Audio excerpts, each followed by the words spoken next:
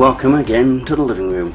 Well, why we're here? Well, because the lab is full of the pink fluffy monk's bits of her laptop, which I'm building, basically turning two duff laptops into one good one. And because there's a Paintbox. There's a Paintbox's hard drive, and there is the Paintbox's linear power supply. This is a big bugger. Let's use the standard geeky measurement.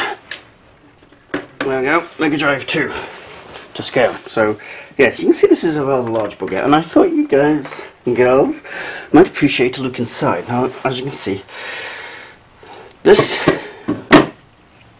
these intimidate a lot of people, including me, to be honest. I'm taking a lot of precautions working around this, including anti-electrocution mats and stuff. Well, I will be when it's powered. It's not at the moment. But I took a look inside it, and yes, it's more scary than even I thought it was going to be. So I thought you might appreciate a quick look inside. Just put the lights on. Okay. Please bear in mind, this hasn't been cleaned yet. I can't put this in the bath like I usually would. It's a bit more delicate. But I'm going to have to use a toothbrush on this one, I think. Here we go, that's just taking the top off. And as you can see, it's already getting scary. Whoops, accidentally knocked the camera off, but there we go. Okay, there's the big transformer itself, off which taps loads of different voltages. Noise filtering, and masses and masses of cables. There's the fan itself from these are the output ports, and I've got to work out which each one of them does. I do have a method. But now, if I put the camera back on there for a moment, I can show you. This also comes away.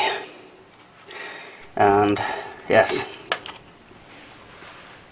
lovely, nice stuff. Stuff is good. Yes, a bit intimidating. Looks like relays down there. Tell me what they are, you know. Yes, huge capacitors. Oh, very grubby. That was been used for a lot of years. Well, it was used for a lot of years.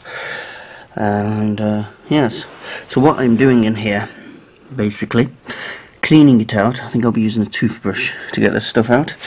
I'm also checking all the components, especially these capacitors, for bulges, leaks, spurts, anywhere. Cleaning the whole thing out. See the size of the transformer. Look at that. All these taps for different power levels. Yes, intimidating? Yes, but doable. Yes, we'll give it a shot. So yes, checking it all for damage, and then we're going to power it on without a load, and let it run for a short while, make sure there's no magic smoke. We will then test the voltages coming out of each of these ports, make sure they're correct and within the tolerances. Then, if that's successful, we'll do a once over on the drive, make sure it's all as healthy as can be expected, and then try and power the drive from this.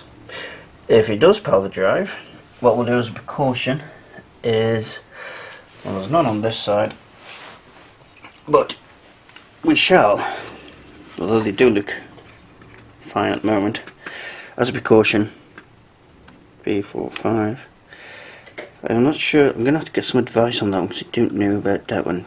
Please let me know if you do. But I need to replace these capacitors as a precaution. This one, I'm going to have to ask you guys on because I don't know how to replace that one. Is that some special order, or do I need to adapt one? But there we go. There's a quick look. Everything looks fine. There's some corrosion on the case, but it does actually look okay inside. We're going to get all this gunk off and have a look. So there you go, I thought you might appreciate that quick look inside this beast. What a beast it is. Leave it open. Put that in there. And go get some lunch before I clean this. Right, thank you very much, thought you might appreciate that.